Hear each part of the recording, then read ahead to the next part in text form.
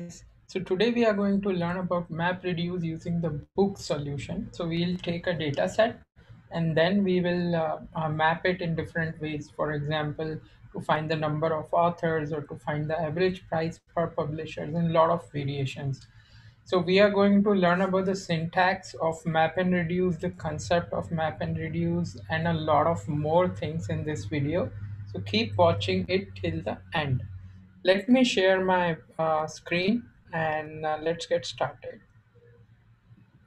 So right now you must be seeing my console basically, which is a MongoDB console, and I have a collection called as books. So let's see what we have here. So we have all this data. Let me do a find one. So I'll show you the data set. This is our data set. What it has is it has a title, for example, MongoDB in Python. This is some title which is published by authors. So the author is a list.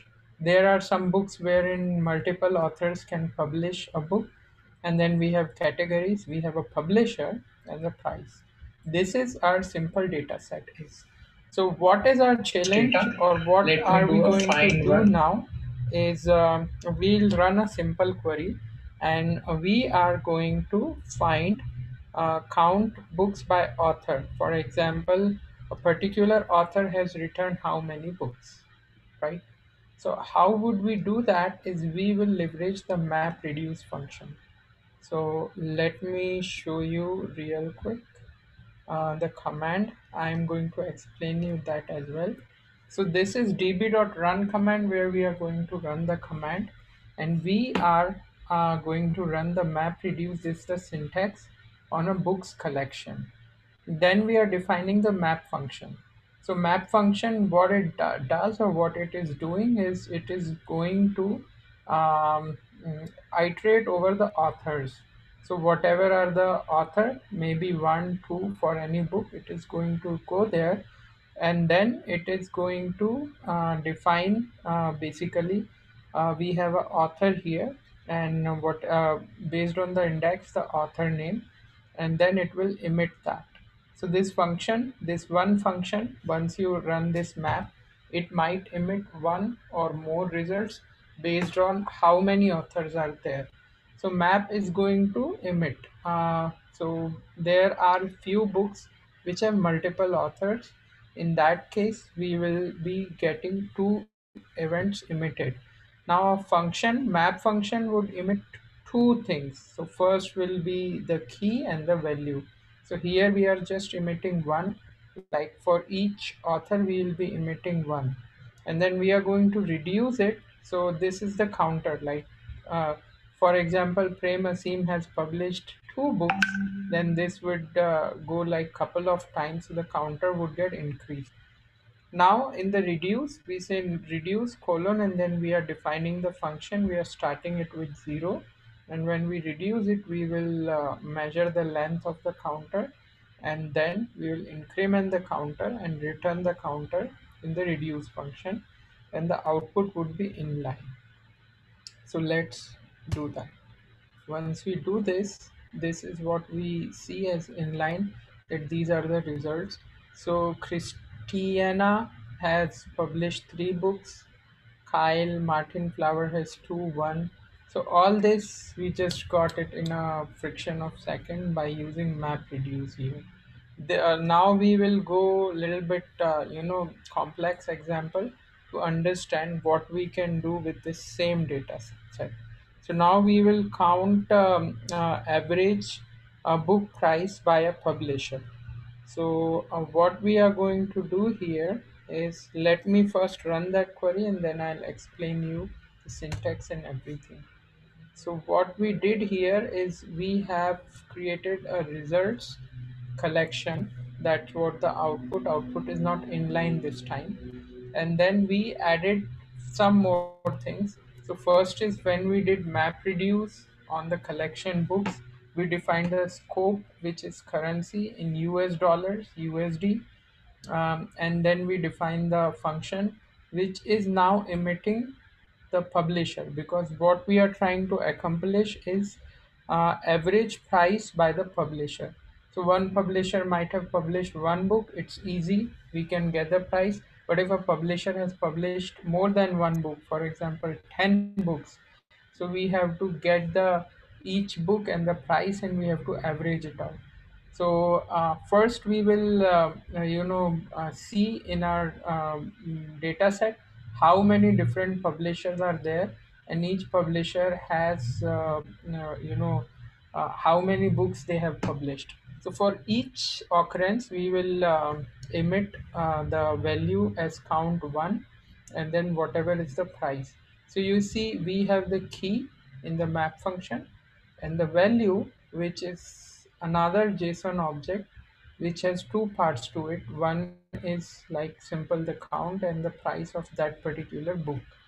Then this same thing is being accepted in another reduce function, which is the next phase of this. So we take the publisher, whatever the publisher, and the value, which is the JSON key. So initially we would consider that the price and the count is 0, which means publisher has no books published and the price is 0. Then we will iterate over the value. We will keep increment the count and then also the price. So we will populate this value. The reduce function will reduce in one, which is per publisher we would get one data which would exactly define or give us how many number of books has been published and what is the total price for all the books. Once we have that, then we have another thing which is finalize. Now finalize method, what it does is it is grabbing these two values again as it was grabbed in the reduce function, and then it would run, or it would what I say as add one more attribute in the value, which is called as average. And the average will be, it will add the currency, which could be the USD, US dollar, and then it is trying to get the average price, which means the total price divided by the count. Initial we have the currency filter, and up to two places, that is the average, and this would be returned means this would actually be added in the value, and this comes as or gets inserted in the results. Now you see what do we mean by replace is, if you will run it multiple times, it won't add or append the data, but it would upsert the data, or it would replace whatever the data was there, it would empty it out, and then it would add the new fresh records in the results. So let's say db.results.find, and then let's enter. So we see that we have three publishers, O'Reilly, Manning, and Harrison, and we see the value is a JSON object. We have the count, this publisher has published 5 books, total price is this much, and then when we do average price, we have the average price of US dollars 26. So this is how it is. It is simple, it is straightforward, and I simply love this the way Mongo has defined it. It's pretty clear. You have the map function which would emit the records, or the whatever the data points in key value. You can reduce it based on that. Once you reduce it, if you have to do some data amalgamation or add something else, you can do that in the finalize function or the finalize stage, and then you will get the output. Here is a simple example that you are emitting functions like the values, key value from the map. Once it's accepted by the reduce, its map means it's making a hash map. So always remember that when you say a map function, which means you're trying to map it, and map will be key as one value, and like key, and the value would be some kind of array, which is in general the aggregation. Once that is done, then you are trying to reduce the keys and the value, and then you will have some conclusion which will go into the output collection. So let's take one more example to understand it more. And what we are going to do here is, let me first show you the this thing and we'll run it. So we are going to run the map reduce on books collection with USD currency. Map function is same where we get the price, and we'll finalize it with the average, and we will query the authors. So we are adding a query parameter here, which is what we are doing different here. And then we will do output, which will reduce to results. So author dot last name, and then we are doing the query in this books, wherein if we have Canteline, uh, sorry, I cannot spell that, Higgins, something like that. So we saw it here. We don't have that yeah, data basically. So let us first look actually at the result. So we don't have that Canteline Higgins. So let's insert that record first.